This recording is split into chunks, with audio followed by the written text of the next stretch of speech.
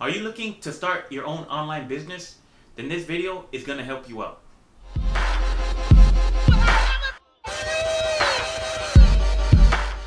Hey, what's going on, you guys? Benjamin here with Motivational Marketer, and in this video I'm going to be talking about things that you should take into consideration when it comes to starting your own online business. Now, I'm not going to really focus on too many different business models that you can get started with to get started with your own online business, but I'm going to just be talking about the things that you should take into consideration.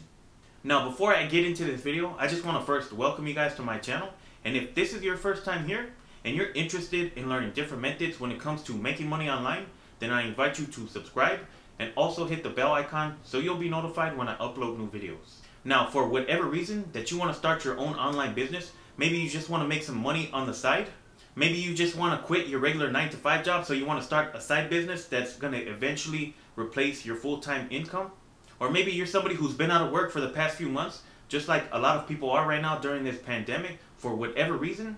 These are some things that you need to consider.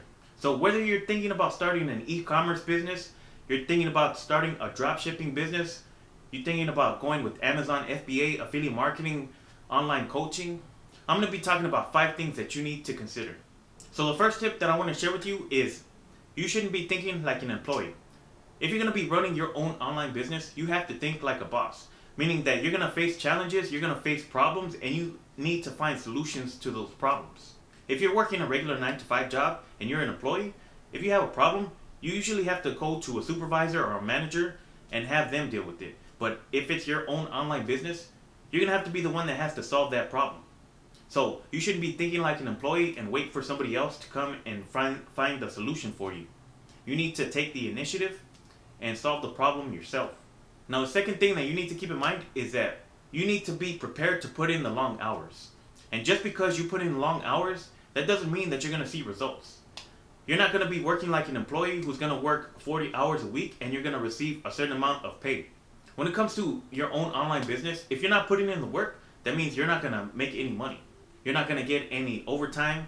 You're not going to get sick days. You're not going to get vacation pay, nothing like that. You're the boss, you're the owner, so you need to act like it. Now, the third tip is you shouldn't be afraid to invest any money. A lot of people are afraid of losing money. They have this emotional attachment to money. They think that if they spend money, they might lose it. And I mean, you probably will lose money, especially when you're getting started with your online business. But the truth is, you need to learn from mistakes. It's necessary for you to make mistakes when you're getting started with your business, so you know how to avoid them in the future and how to overcome them. It's just like they say, scared money doesn't make money. And the fourth thing that you need to take into consideration is that you need to have cash flow coming in. If you're making money with your online business, don't spend that on going out to dinner, going out buying stuff, jewelry, clothing, shoes, whatever. Because if you're getting to the point where you're making enough money for your business, you're going to have to pay taxes for that. And if you just constantly spend all the profit that you're making in your business, you're going to be basically left with nothing. So you should have a steady cash flow coming in.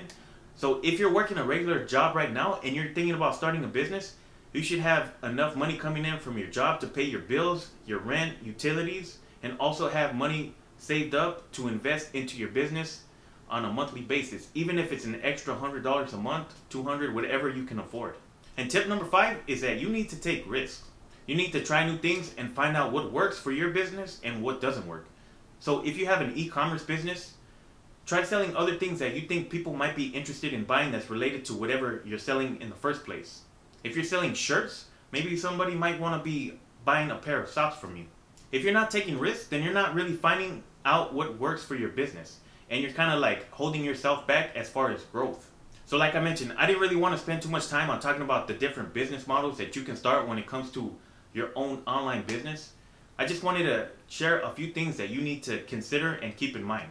So I hope this video was valuable for you. And if you're somebody who's serious about starting your own online business, then check out the first link in the top of the description of this video for my personal recommendation. Well, I hope you guys got some value from it, and hopefully you learned something new. And if you did, don't forget to hit that thumbs up. Well, that's basically it for this video. So with that being said, I'll catch you guys in the next one.